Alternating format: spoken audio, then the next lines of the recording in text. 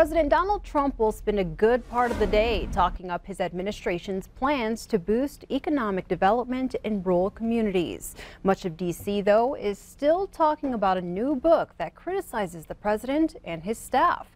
The president is moving on today. He'll be in Nashville to speak at a farmers convention. Tonight, he'll go to Atlanta to watch Georgia play Alabama for the college football championship.